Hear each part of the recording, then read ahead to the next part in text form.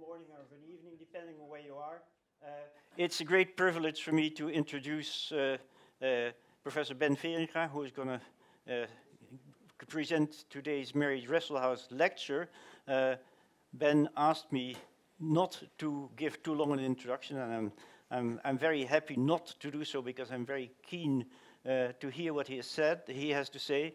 And so I would like to indicate only one thing, and I agreed this with Ben, that although both André Geim and Ben did get the Nobel Prize, that Ben is still one bar behind because he never got the Ig Nobel Prize. And with that brief introduction, I should like to give the floor to our speaker, and then at the end of the talk, you'll probably have earned another laudat. Thank you, Professor Frankel, dear Dan. Thanks for the kind words. And there is indeed some challenge for me. You know, I realize that sitting next to André, you know, I still have to work hard, you know, to get and do some crazy thing, I think. So let me start thinking that I'm greatly honored. I would like to thank His Highness and Professor Cheatham and his whole crew, everybody here to make this possible, and the honor to be the Dresselhaus lecturer here today. And to, as we are running a little bit late, I think I will start immediately.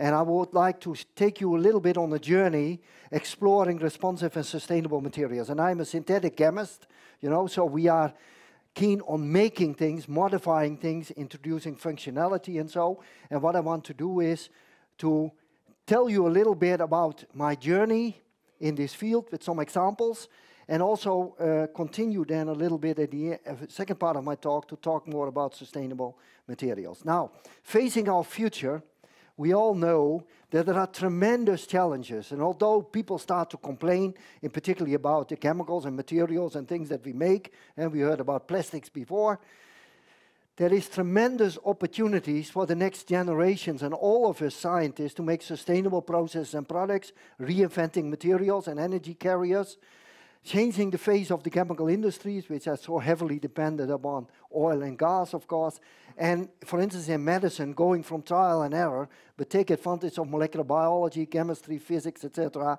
to go from trial and error to molecular design. So, there are lots of fundamental questions, but there are tremendous challenges and perspectives for industry and society to do it different than we do it now. So, with that, I would like to start to talk a bit about molecular motion, dynamic systems, and responsive materials, and particularly around our work on molecular motors. And I often get the question, why do we need a molecular motor? Why do we need a molecular machine? The same question was asked to these guys, the Wright brothers, slightly over 100 years ago, when people were saying, why does mankind need to fly? If God wanted us to fly, He would have given us wings. You all realize nobody would have predicted that we would have an Airbus, or I came even here with the Emirates in an even more beautiful plane to this place. And without these planes, it would not have been possible. Imagine, you know, we are all fascinated by the flying pigeon. But you cannot carry 400 people at 1,000 kilometers an hour and 10,000 miles across the ocean. It is an absolute highlight of material science, engineering, etc. All the 3.5 million parts are completely artificial, and this Airbus is not flying like a pigeon, I tell you. So, we should also be very modest, because 100 years after the Wright brothers, we cannot build a pigeon. We cannot build a single cell of the pigeon, and even my colleagues have had some beautiful studies about Cambridge. They cannot build one of the machineries of the cell of the pigeon. There's still a long way to go. But of course, realize we are not limited by the materials and molecules that were used in molecular evolution. The few amino acids, the handful of molecules that made our bodies. So, it was mentioned, I think, in 1959 by Richard Feynman. There's plenty of room at the bottom. And we all heard about the studies about going smaller and smaller and smaller, top-down approaches. But what about bottom-up approaches, like nature uses it, starting with molecules, small molecules building bigger molecules. And it took 50, 70 years, etc. And I had the privilege to go with these two gentlemen, Jean-Pierre Sauvage and Sir Fraser Stoddart. I got this magic call from Stockholm. And you see here one of these kind of tiny machine-like functions that was built by Jean-Pierre Sauvage. So, I'm a chemist, and I'm pretty proud that we can make all these materials, and I will talk a lot about soft materials today. So we make ethylene, 160 million tons a year, and it was mentioned before, the problems with plastics. It brought a lot of benefits to society, we can all agree. But now we also have a serious problem that we should not simply burn it or throw it away, but we should do something here to recycle it, and I will come back to that. A very small molecule, 2 carbons and 4 hydrogens only, 160 million tons a year, but we make also hugely complex molecules like vitamin B12, and I would argue this is as important for your body as plastic. Yeah? We need vitamin B12, but we need only tiny amounts to stay healthy, and the whole world production is only 35 tons a year. Hugely complex, very simple. So we can make all these materials.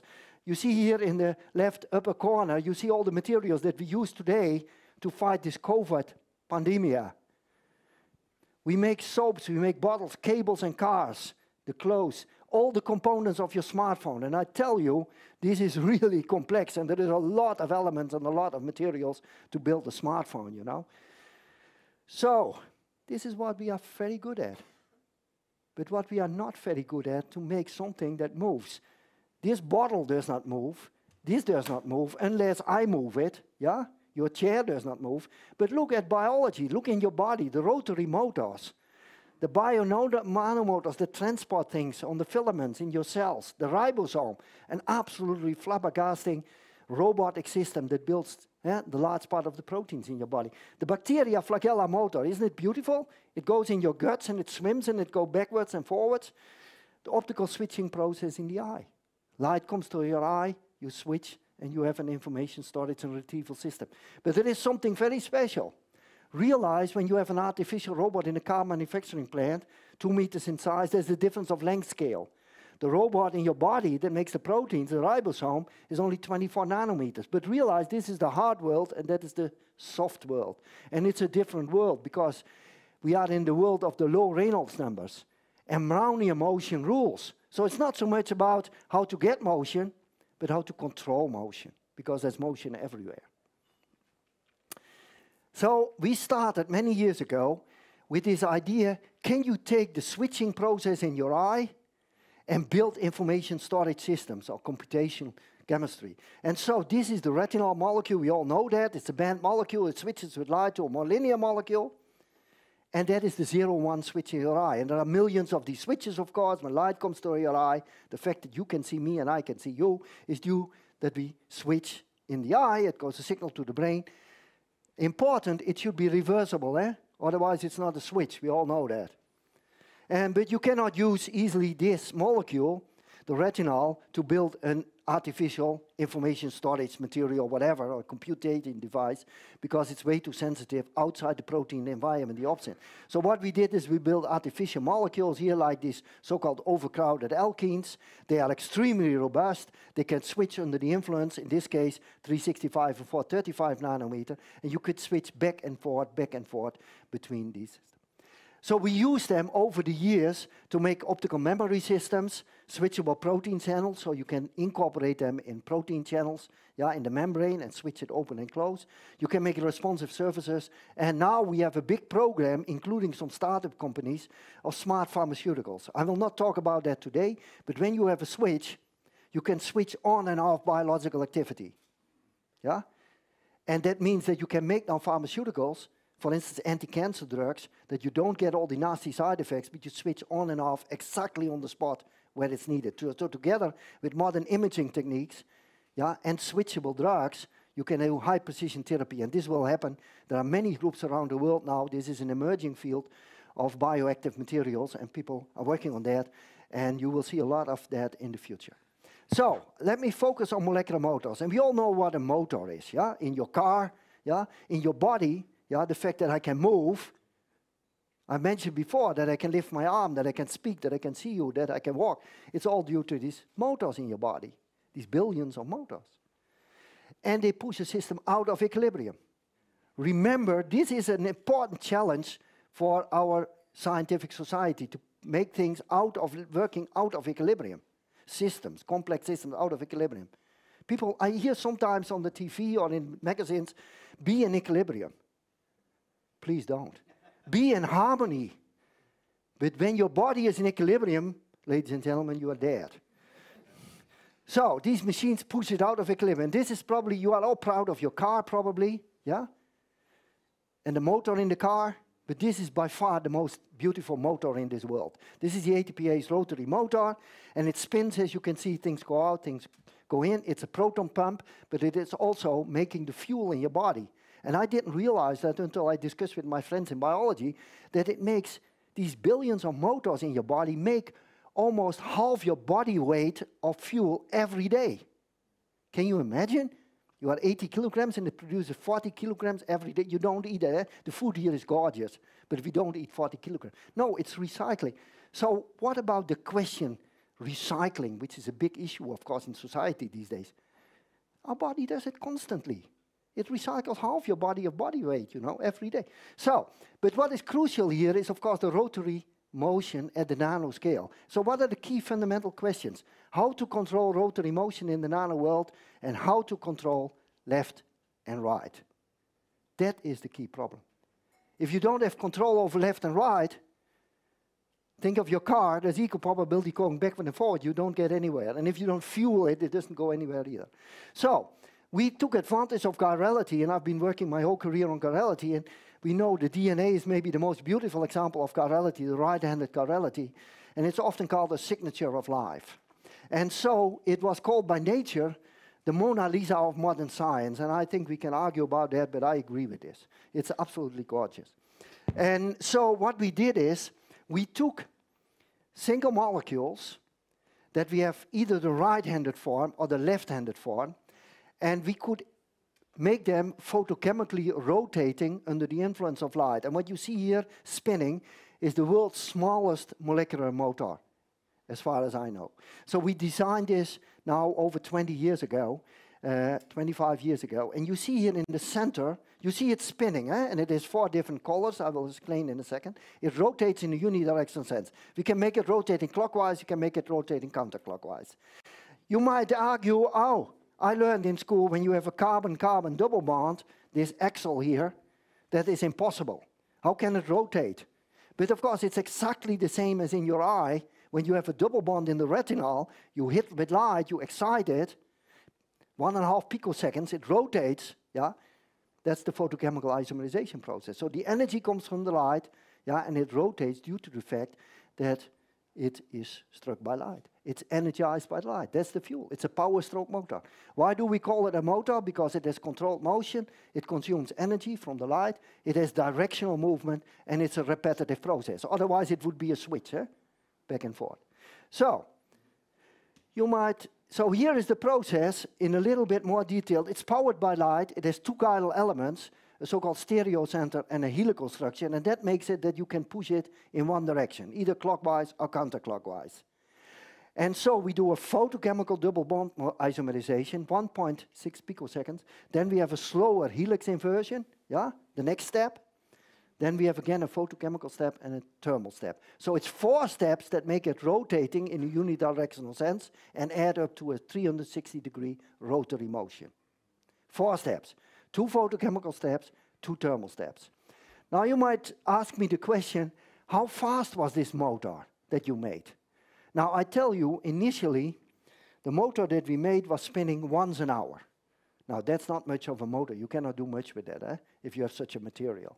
But meanwhile, we have made all kinds of designs, I think 50, 60 different types of designs of motors over the years that my students built. And so working on the photochemical step, you can increase the efficiency. And we have now motors that have over 90% efficiency with respect to the wavelength of light. But more important, we could enhance the speed to over 10 million rotations per second. And everything in between, So, minutes, hours, minutes, seconds, milliseconds, yeah? All the way over 10 million rotations. We have probably much faster ones, but we have no means to prove it absolutely that they go in a unidirectional sense. So, we can enhance the speed, and you might ask, how can you enhance the speed then? Now, the slow step is the thermal isomerization and the helix inversion. That's the slow step. And of course, by changing the steric parameters, the electronic parameters, the conjugation, the pi conjugation in the system, etc., you can tune the properties of these materials. And this is typically what synthetic chemists do. They build molecules with electronic donor substituents, electronic acceptors, etc. We build even metal complexes, you know, to tune via the metal. In that way, we can tune the properties very nicely. Now, we can also connect different rotors together, and this is what we did, published recently in Science, where we have this kind of machine-type function where you have coupled motion. And my students looked at the moon, yeah, and you might ask yourself, are these students in Groningen so romantic? Now, maybe they are, but the reason is the moon has something special. When you look at the moon, you know you have the synchronized motion, and you see always the same face. So this is what you see here in this coupled motion. This is powered by light, but this rotor part, the dangling rotor, is always keeping the same phase to what we call the stator part. And this is just a small stepping stone to more complex mechanical functions where mechanics are coupled to each other. But I want to take you a little bit through a journey of how we use it at the molecular level, at the mesoscopic level, the macromolecular level, and also at the single molecule level, the nanoscale. Yeah, so at different length scales and time scales. And so let me start with rotary and translational motion. Because once you have such a motor, it's nice, yeah, but how are you going to employ it and what can you do with it? So, we were inspired by these engineer students that always go to Australia. You remember in August, they have this 3,000 kilometers or so across the desert. They have this solar-powered cars.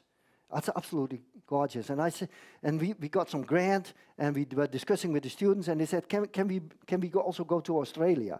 You know, I said, look, we are not engineers, we are molecular engineers. So they decided that we are going to build a nanocar, powered by light or by electricity.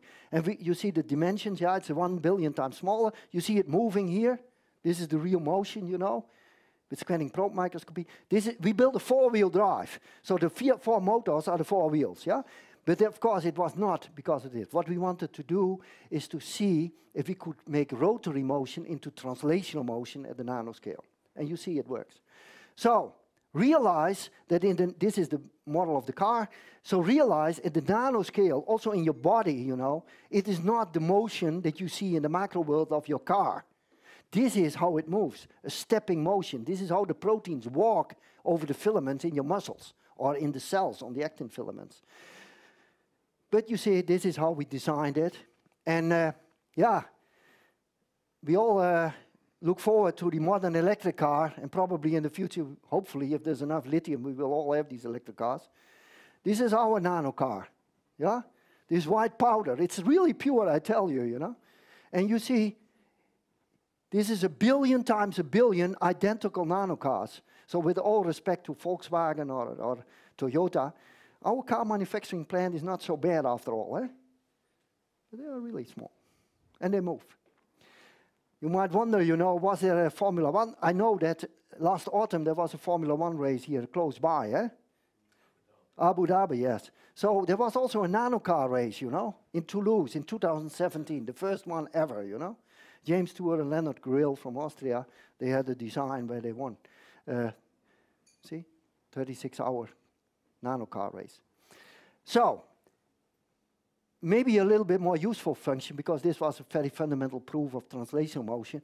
Can we control some, say, properties of a material? And we all know what a display material is, the liquid crystal material, this mesoscopic material.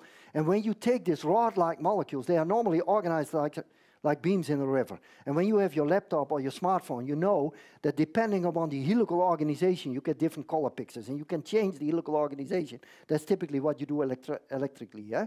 That's how you operate a display. So we thought when we put the motor in there, it's a tiny amount, 1%, because it's guidal and it changes its helicity.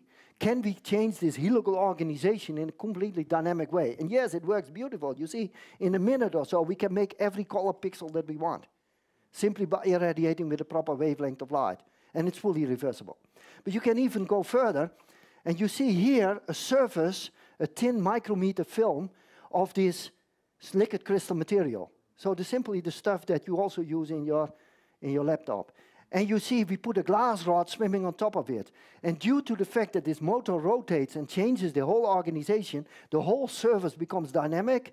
Yeah? You see here the surface architecture, you see the change in color, and this glass rod, which is 10,000 times the size of these motors, rotates, and we can rotate it clockwise and we can rotate it counterclockwise. This is no tricking, eh? This is a real time, under the microscope, what my students did. So they take a thin film of this soft material and they can rotate an object and they have a dynamic responsive surface of these soft materials, completely controlled by switching on the light. Can I ask a quick question? You said you can rotate it in both directions. Yes, sir. So you have to change the chirality No. of the molecule? Sorry? You have to change the chirality of the molecule? Can you change Yeah. the chirality from left Yeah. to right? Yeah, what the question is, can you change the chirality from left to right and can you go in the opposite direction? Yeah. Now, normally what we do is we take the opposite enantiomer, so the mirror image form of the motor, and then we can spin in the opposite direction. But meanwhile, what my students did, because I challenged them and I said, look guys, this is not what you do with your car. When you are in a car park and you want to go back, you don't replace the motor, eh? To go you can backwards. go both ways. So You have we to change. made a design, I have no time to discuss this, where we inverted the stereochemistry at the stereo center, and then upon irradiation we could go in the opposite direction. Yes, so it is. Not in the sorry? example you gave. This example works, and here we do it with the Different molecules. with the opposite, Yeah, okay. the Okay. mirror Thank image you. form of the molecule, but it works. But let me go back once, just to show you how it works, if this works. Okay, so you see, you have this winding and unwinding of the mesoscopic phase, you know, and that is reflected then in the surface tension, the Maragoni effect, and you see a change in the surface, and we have now this responsive surface, and now you can dream about all kinds of applications, but suddenly you have surfaces that are responsive and can adapt and whatever. So, we also put them now recently into polymer liquid crystal materials. So you can take, and I don't want to go into the details, but you can take liquid crystal material that you can polymerize, and they are used a lot these days as coatings and so. And so, depending upon the alignment, yeah, and how much motor, we have a tiny amount of this motor in there, the direction of perpendicular or parallel alignment, we can have bending motions, we can have walking motions, and we can have left and right-handed twisting motions. So here you see the details. So we can have a bending motion, we can have a walking. So we have now a piece of plastic that walks over a surface, just when you switch on the lamp. And we can have, of course, right-handed twisting and left-handed twisting motions. And you can imagine these kind of polymers now are really attractive to make soft robotics and so robot arms and these kind of things. So that is where we're working on. So 2D and 3D confinement. People talked about 2D confinement a lot this morning and about 3D confinement with MOFs and so. But let's start with 2D confinement. For quite some time, we have been working on this design to make motors on surfaces. And this took us 10 years, I can tell you. It was not easy. We teamed up with the physics community because if you have a monolayer of molecules, you want to be sure that your molecules are there, but you also want to be sure if they rotate, and do they rotate in a single direction and these kind of things. So we had to and no interference with the surface, that's also important. So photochemically rotating on a surface by self-assembled monolayers. And so coming from the Netherlands, you will appreciate that we were interested in building a windmill park. So we built a nano windmill park. So this is what our ancestors did 500 years ago. And we might use them again, you know, when the sea level rises, you know. But here, this is our, now it's powered by light, by the way, not by wind. So they are 2 nanometer in size, they are self-assembled on gold as a monolayer, and they spin all in the same direction. Now you might say, why do these guys do that, just to attract tourists? No, because they don't see our nano windmills because they are too small, of course. We see them by special techniques like STM and so. But you can use them to control surface wettability, surface thickness, etc. So here is an example where we put some fluor groups there to make it more hydrophobic. We can spin it around. You have a continuous moving surface. And it changes hydrophobicity, etc., and wettability in this way. And then, yeah, what you dream of course, now is to make this kind of things that can self-clean and self-repair. And several groups around the world are working on this, including ourselves, yeah, where you take responsive surfaces. Certainly you have materials where the surface is responsive, and maybe our motors are too expensive, but once you know the principles how to do that, we have new generations now, which we can easily modify on surfaces, that you have glass that cleans itself. You don't have to wash it anymore. Solar panels. I mean, in Holland, we don't have a problem with solar panels because there's hardly any sun like here. There's a lot of rain, they clean themselves. But here, when you are in the desert, I'm sure there's a lot of sun, but you have also a lot of dust. And so, your car, in the future, yeah, we will have coatings on cars that clean themselves, and also healing, scratch, yeah, because if you have something that's mobile, yeah, you can accrue monomers and they will heal themselves. And people have shown already that with this dynamic surface you can do these things. This is still far from commercialization, but we will have it in 20, 30 years from now, I'm sure. Now, you can also go to 3D structures. We will hear more about MOFs in subsequent lectures, you know. I think Bettina will talk about that. So we will working together with several people, you know, on metal organic frameworks, and they have become so popular nowadays in material science, thanks to Omayagi and Fujita and all these people. So making layers and pillars, and we thought, can we make these three-dimensional, well-confined structures where we have the layers, yeah, which are not active, but the pillars are motors, and if there is sufficient space, will they then rotate? And indeed, we could make these crystalline materials, and we could demonstrate that indeed the rotation still works. So we have millions of these now organized in a three-dimensional porous material, and we can control porosity because they are dynamic and absorption, and we use them now for making active membranes, etc. We also went a step further and make the layers, in this case porphyrins, and you're probably all aware about the porphyrins, you know, they are extremely good light-sensing antennas. And so the layers are now antennas to pick up the light of a longer wavelength, say visible light, transmit it to the motors, and the motors start to spin, and then you can change your porosity, etc. So we went also on to make covalent aromatic frameworks. They are extremely robust, not metal-based systems, and they are extremely robust, and we can make these porous materials now. They can stand up to 300 degrees Celsius without any problem, and you can change porosity. And together with our friends in Italy and also in Germany, you know, and Simon Krause, I have to mention his name because he was very important for this work. We make these porous materials that can act as membranes and responsive catalysts because they are all dynamic, yeah? And they respond to light, and we can tune it, and we can tune absorptivity, responsivity, etc. And we ultimately dream of building molecular factories. Now, in this story, before I go to the sustainable part, I want to briefly talk about cooperativity and actuation in water, because that's another big issue, going with materials into water to make them biocompatible. And we all know what a muscle is. And you see here typical muscle movements. And in a muscle, as I mentioned before, these motors and these filaments, you know, they move with respect to each other. So the motors walk, and the filaments, you know, they glide with respect to each other. Millions of them work in concert. And so the question is, can we amplify collective motion from the nano to macroscale dimensions in water? So what we did is we built amphiphilic motors. Yeah, you will recognize in this molecule there are carboxylic acid groups. They are, of course, hydrophilic, and you have long tails that are hydrophobic. It's just like a detergent, but now with this motor function inside it. And yes, they assemble very nicely. They give these supramolecular aggregates, beautiful fibers. But that's not a muscle. And then we took a trick that Mother Nature also uses, simply calcium ions. Because the calcium ions bind to the carboxylates, and they organize the whole thing. And what we see here is a typical well-organized structure, and we can draw a muscle, and you see here a free-hanging muscle that moves under the influence of light. And ladies and gentlemen, what you see moving here is 95% water. Just 5% of the material that is organized in this muscle. There's a lot of water around there. And it can lift a piece of paper. They are not very strong, but they move autonomously. They can do this kind of jobs, and it's all by self-assembly of small molecules. So we amplify from the molecular level all the way, and this is a centimeter long. And meanwhile, we put in iron nanoparticles, so we can also now magnetically move them from one spot to the other. With light, pick something up, like an arm, then move them again and release again. But what we also did recently, and this is very recent because it's about to come out on the web, we put there different head groups.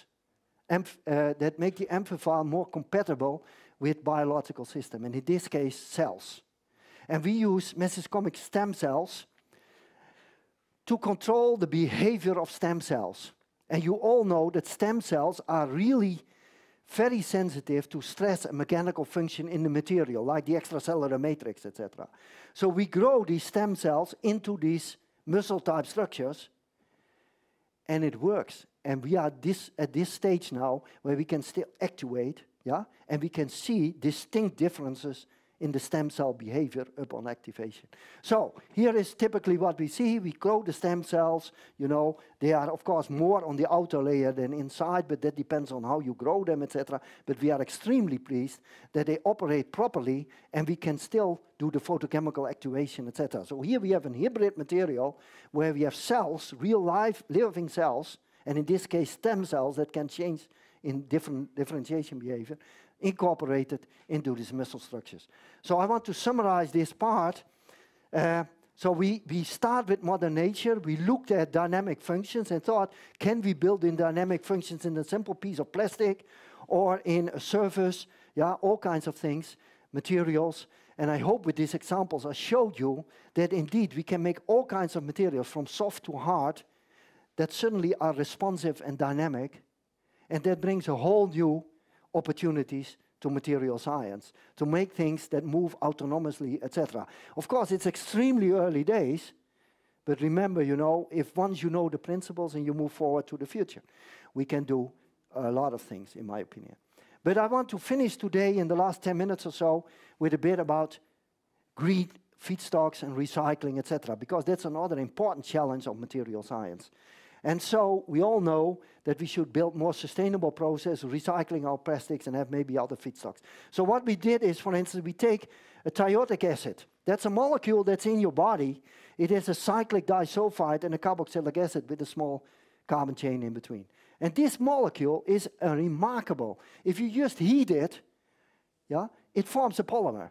And it is this dynamic disulfide bonds, so dynamic covalent bonds. And then you can cross-link with all kinds of things, like for instance with iron, or you can take advantage of hydrogen bonding or whatever, and you can make all kinds of materials out of it, plastic materials. It's based upon a small molecule that you find in Mother Nature. And you just engineer it by using these simple techniques. And so, now we can cut this material, yeah, and we just put it together again, and because of these dynamic bonds, you see, after a few minutes, you can stretch it again 50 times, and it doesn't break. It's completely self-healing.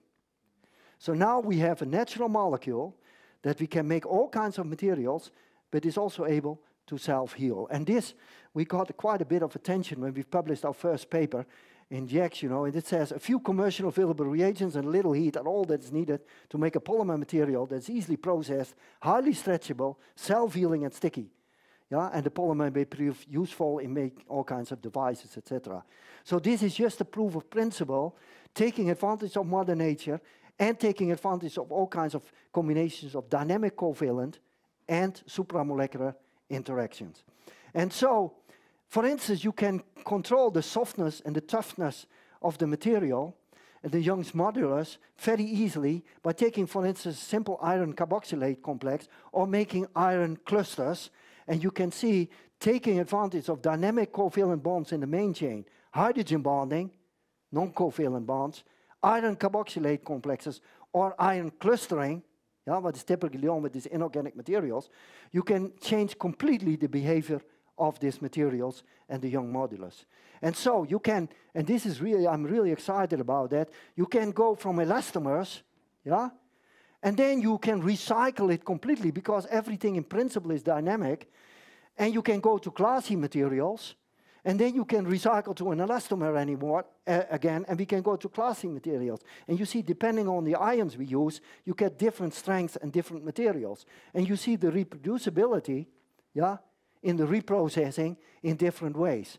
So this is for us, and these are also recent results, but we have a stepping stone now, how to make recyclable materials in the future. Yeah?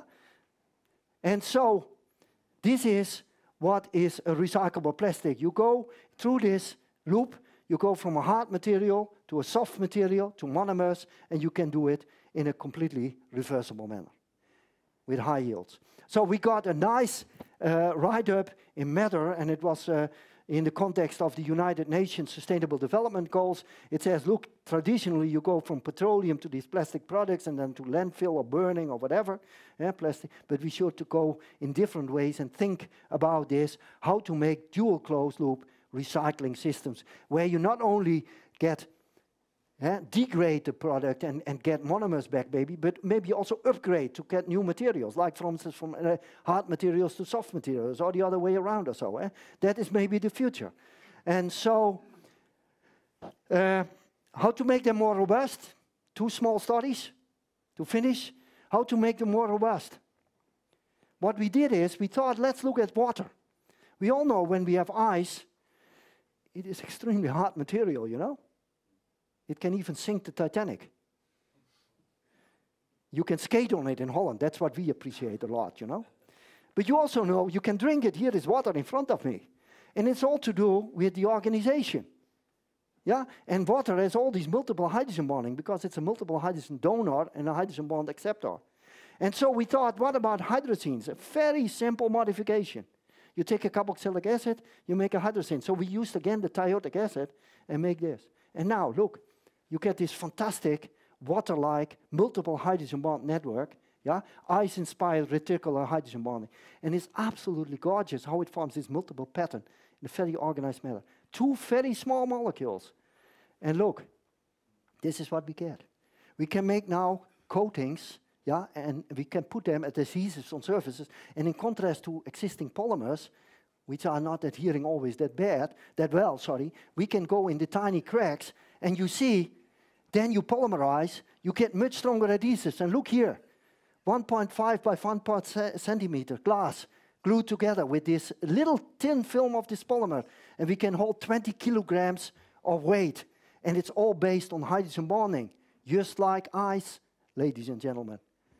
Now, my final small study then, if the chairman allows me, and that is green and sustainable, because this conference is about material science, and we all heard before about plastic, etc. I'm focusing a bit more on soft materials here today.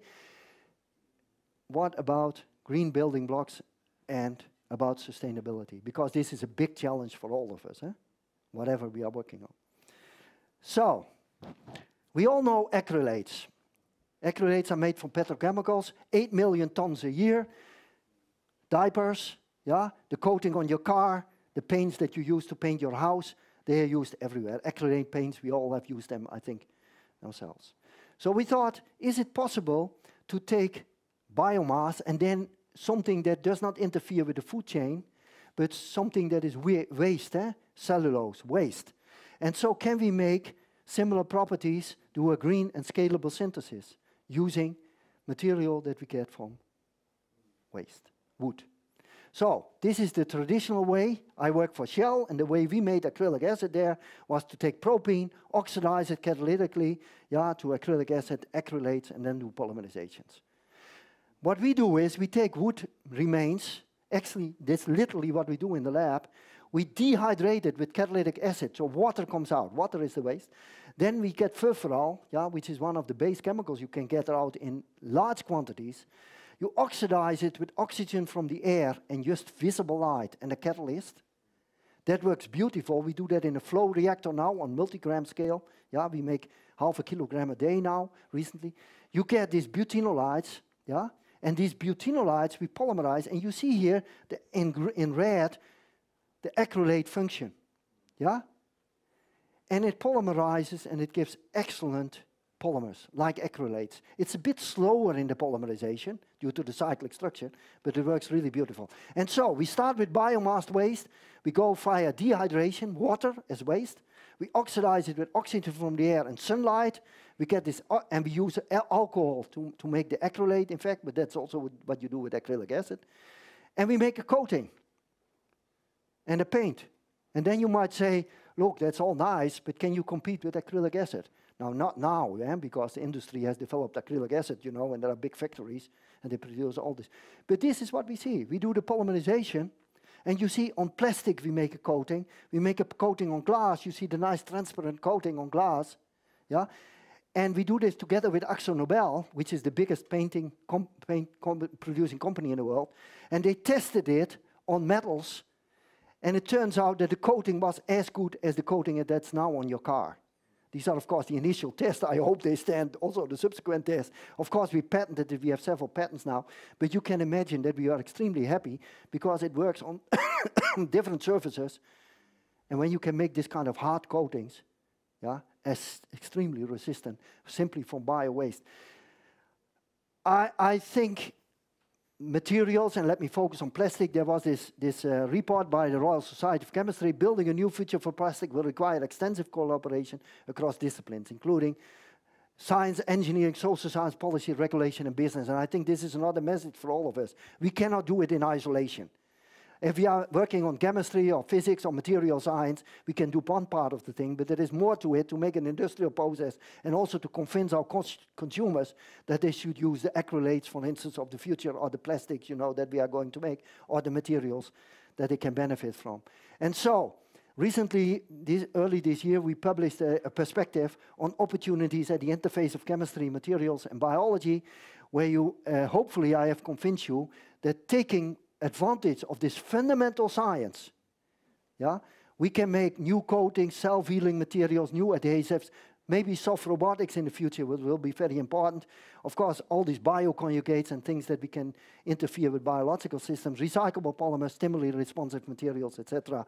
Using these different, yeah, ways we design materials, we use chemistry, we use the physical principles, etc., the engineering principles, and then I think there is a bright future ahead of us. But I could not have talked about anything, wasn't it for all these bright students, you know? And you see here, there are people from 14 different countries in my group, and I'm extremely proud on all these talents that they are so daring and do this work. And you see there is also a lot of girl power in my group. I want to emphasize that. And the funding agencies, of course, but this is the most important slide. These were the people who made all these dreams coming true and worked hard to make it possible. And I want to finish today and once again saying I'm extremely honored by this Dresselhaus lectureship, yeah, and by being here. Thank you so much. But I want to finish with one of my heroes, Leonardo da Vinci. And this is a message maybe to all of us. In the art of building small, Leonardo da Vinci said already 500 years ago, when nature finishes producing its own species, man begins, with the help of nature, to create an infinity of species. And for all the young talents in the audience, imagine the unimaginable. I thank you so much.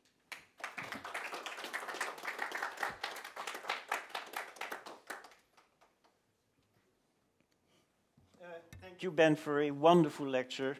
There is now time for discussion, and I will first check if there are questions on the web, because I think that's the first thing to check. Not yet, but I see several questions. I think Bettina was Bettina, yes. Thank you. Thanks, Ben, for a wonderful lecture, really inspiring. So I'm wondering, when you showed these molecular motors, we saw that the layout of these motors was very similar for many of them, right? Yeah. So I'm wondering, how general is this principle of those, like, monodirectional movement in these molecular systems? Now, that is a very good question. The question is, you know, how general is this principle, and do you need specific types of molecules? Now, I had no time to go through this whole motor study, but of course there are several people in the world working on motors now, and particularly David Lee, you know, who works on these rotaxane-based motors where he gets unidirectional rotation. Although it's a bit difficult, you know, to couple that to how do you call it, a materials event. But Alberto Credi, Fraser Stoddart, of course, with his machines, you know, moving things, etc.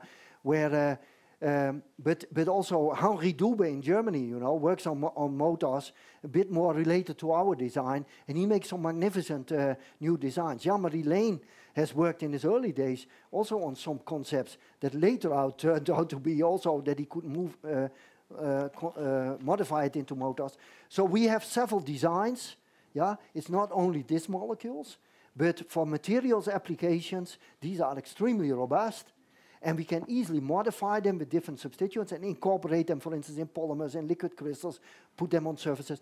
And that worked out fine. And the important thing is, you know, they should not compromise. You don't want to compromise the motion. Because if you put all kinds of things to it, you put them in a very viscous medium or in something like a polymer, you might compromise the motion. And this is why we keep to several applications to these designs, because they are robust. But we have several others. I mentioned already metal complexes that function as motors and other photochemical driven systems. We have also chemical driven systems. Your catalytic system, because in your body, most of the, except for your eye, most of the motors are of course catalytic, chemical driven, not photochemical. And we have to learn that, and we have several cases, and David Lee as well and so, but they are slow. Yeah, they are not very good. We have now motors, now I can give another lecture. We have motors that we have put nanotubes. It was mentioned before, carbon nanotubes. We put enzymes or synthetic catalysts on nanotubes. And then we use glucose as a fuel in water. And they convert glucose, and we can propel these nanotubes, you know, autonomously. Completely autonomous propulsion. I didn't tell this story. So when you think about submarines, yeah, nano submarines, when you think about Asimov, yeah, the Fantastic Voyage, my prediction is in 50 years, the doctor will inject such a nano submarine in your body, yeah, the surgeon, to go to look for a defect. Because we know now how to make the movement. And when you have something like glucose, there's plenty of glucose in your body to make it moving. Of course, this is all bit science fiction, but it works. Thank you. Thanks for the question. There are a few questions in the audience, but I quickly want to encourage those who are watching online to also ask questions, because I'm sure that Ben would be keen to answer questions from younger scientists online. Absolutely. If there's any questions, let me know. I think that actually was the first. Talk is always very inspiring. I have two questions. One is about temperature effect and fatigue. Would you shed some light? Yeah, temperature effect, of course, it depends upon what kind of system you design. What I showed you here today, this is all room temperature. But we have also systems that we have to go a little bit higher in temperature, or we have also systems where we go a bit lower in temperature, but we really want to make systems that work at room temperature. And in particular now, we put a lot of effort in the last, say, 5 years or so on making them moving with visible or infrared light. So we use also 2-photon excitation, and these kind of things, to move them, for instance, with infrared light. And so that makes them also more applicable to biological application, where we focus a lot on currently. On the surfaces, and so also, with respect to fatigue, I have to see the first organic molecule or soft material that has not shown fatigue after some time. We all know colors, dyes, they bleach in the sun, probably here more than in Holland, because of the sunshine. But we all know that. But on the other hand, we know that organic molecules can stand for a long time. Think of your display. I mean, it's not damaged if you do it properly. I mean, these soft materials, they are fine after years. But nature, we should realize, nature in the photochemical system and so, they have also self-protecting ways. If there's too much energy, it dissipates. We know that from the photosystem. So you always have to think about when you make a photochemical active system, but the same also for a redox active system, that there might be competing pathways, competing redox process, competing photochemical process, etc. And of course, sometimes we see that they degrade after some time. Yeah? Okay, I think that actually my question, to ask questions online has worked. And I have two questions to Stuart. I know that you're next, but I just quickly try to raise those questions first. The first question is, unfortunately, there's no name, but the question is it possible to form molecular motors with rotation activated via other stimuli, for instance, chemically induced rotation? Yes, is there possibility to use chemical? I mentioned it already, Bettina asked this. Can we make chemical-driven systems? Yes, but we have a fantastic rotary motor, chemically driven by catalysis, but it takes 48 hours to make the on-turn, you know. It's a bit slow. But we are working also on, we made an electromotor. We made an electromotor, but there we had the problem, a bit of fatigue after some time, you know. So yes, this can be done. Okay, then the next question online is from Wai Li at Nankai University in China, who says, Dear Ben, thank you for your wonderful talk. You had no time to mention the connection between molecular motors and pharmaceuticals. Can you comment on this briefly? Yeah, now we don't use so much the motor in pharmaceuticals, but the switches, you know, you switch state, like in your eye, like I mentioned in the beginning, information studies. So you go from left to right. And what we do is we use these switches in pharmaceuticals, I mentioned it in the beginning, to make smart drugs. And this whole field now is developing, like, it's called photopharmacology. I don't know if you heard. You certainly heard about optogenetics, where they express these proteins in your brain and you can control brain function. It looks a bit scary. But there you need genetic modification. They do that with rats. They can move the rat, on command from one place to the other. But there you need genetic modification. What we do is we build these switches in drugs, like in an antibiotic or an anti-tumor compound. Yeah? And then you can control the state and the biological activity. And recently what we did with our Japanese colleagues, we put a switch, a light switch, into a molecule that binds to the circadian clock protein. And we can now control the circadian rhythm in a cell. We did it not in live human beings, but simply in cells. And we could reset the clock with a couple of hours by a flash of light. I don't know where this goes to, It might scare people, but it might be also helpful in the end if you have a jet lag or so.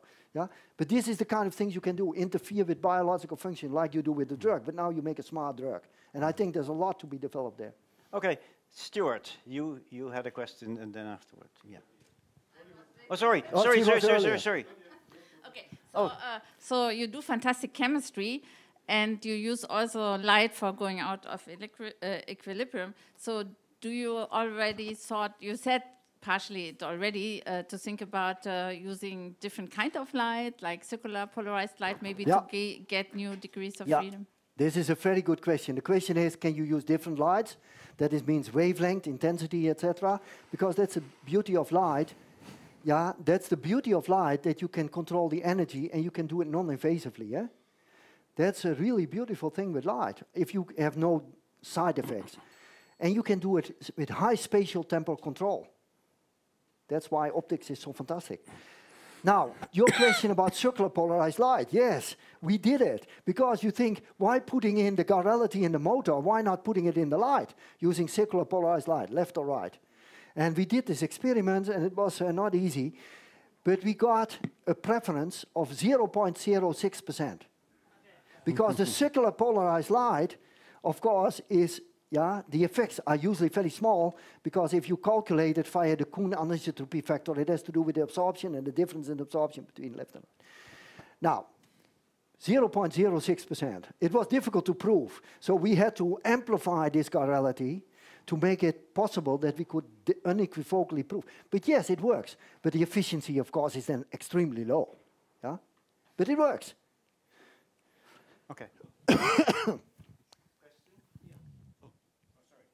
Quick question, yeah, sorry, I had to switch off. Go ahead. That's true, definitely. Okay. Yes. Okay, thank you, Ben, for a wonderful talk, and congratulations on your award. You mentioned MOFs and POFs, and you want, clearly maybe I missed it. What is the advantage of having a highly porous material where you immobilize now your motors? And why do you switch from MOFs to POFs, where POFs have very limited materials? Yes, you have high stability because it's organic, but they're not really crystalline anymore. You don't have periodicity in a sense. Yeah. Then you have MOFs that they have a lot of porosity and so on. So what is in your mind to switch to this kind of scaffolds? So the question is about MOFs and POFs, and why to make first these porous materials, and why you have MOFs or POFs, and what is the advantages, etc. No, I mean, why did you choose those materials that have to immobilize your motors in there? Yeah, first we made MOFs, and we make several MOFs, metal organic frameworks, because they are nice crystalline three-dimensional structures. We know exactly, the position, the orientation. So you have to design, of course, your molecules precisely, the linkers, and the distance, because if they come too close, you might still have a MOF with a very, very narrow space or whatever, pore, but it will never work because there is no space to make something mobile. So we make this very well designed with the spacers, and the linkers, etc., so that there is sufficient space. You can model that, and then you can use, you can change the porosity. And Ben, I know all that. I don't know. I mean, one of the why do we make? Why did you use MOFs where actually you have a scaffold? Then you will have no periodicity anymore. What do you have in mind to use these motors for? Yeah, the whole idea is to have enough porosity that we can change it, yeah? For separation?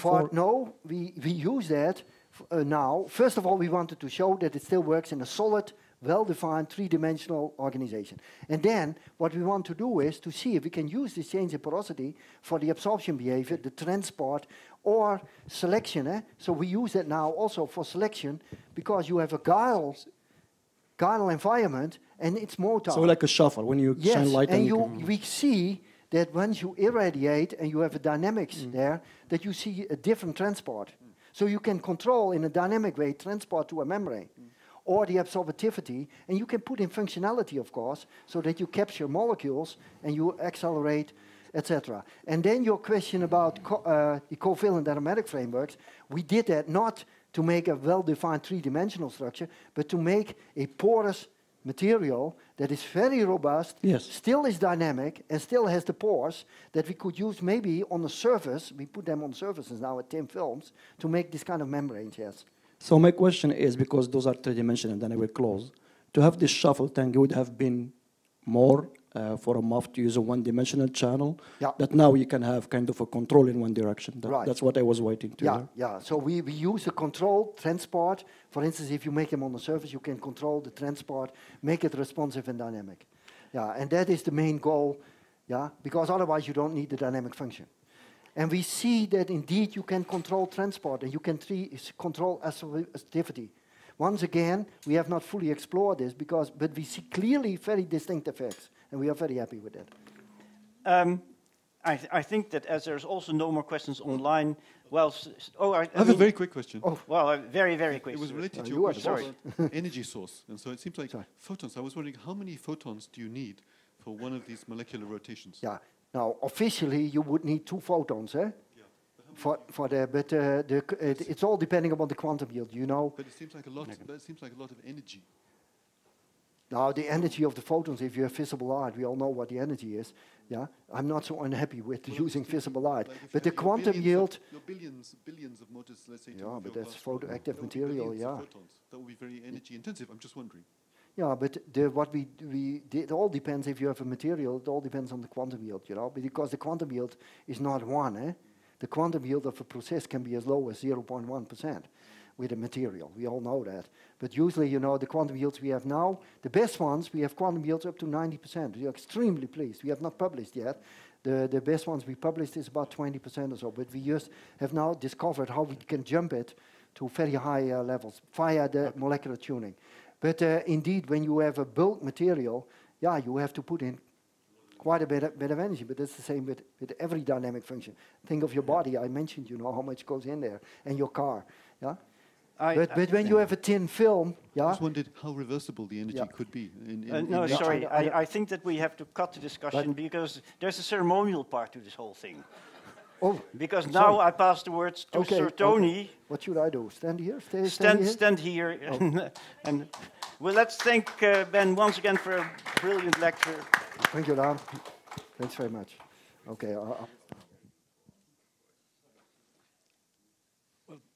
Dan, that was a dazzling talk, the Millie Dresselhaus Memorial Lecture. And so I just wanted to say a few words about Millie before presenting the award to you. And this is a view, by the way, of Alhambra. This is taken from roughly where we are now, looking up the coast, if you go to the top of the building. Wow. So Millie passed away in 2017, as I mentioned earlier, and she had a dazzling career. She was at Cambridge briefly, the University of Chicago for PhD, and at MIT from 1967 to 2017 as professor of physics and then an institute professor, which is the highest honor you can get there. And of course, she was a member of the National Academy of Sciences, many other academies. She had the National Medal of Science, Kavli Prize. She was known as the Queen of Carbon, and in a way she played a pivotal role in the work that Andre did later to develop graphene. So she was a member of the Scientific Advisory Board from the outset, and this was taken in 2007, and she's there with both Ram Rao and Nasser Bustami at the official launch of RACCAM. I love that photo. Here she is with the invited speakers at our first workshop in 2009, and she always loved to come here, and she was a great fan of this. I should also say that Millie was Jewish American, and when I first asked her if she'd come to Russell Hayman, she said, "Does His Highness know that I'm both a woman and a Jew?" And His Highness said, "Tony, is she the best?" And I said, "Your Highness, she's the best." He said, "Well, sign her up." And His Highness loved Millie. And you can see the enthusiasm in her face. And that's just another one. You see Samuel Charles, our first director, there in the middle. And this is at her Kavli Prize ceremony. I went to the Kavli Prize ceremony with her in Oslo in 2012. And this was out just off the beach here. She was at the helm. His Highness treated all the invited speakers to a special boat trip in the bay here back in 2013. Here at the hotel, you recognize, and with His Highness, and this is Leora, Millie's granddaughter, and a group here at one of the dinners that we had.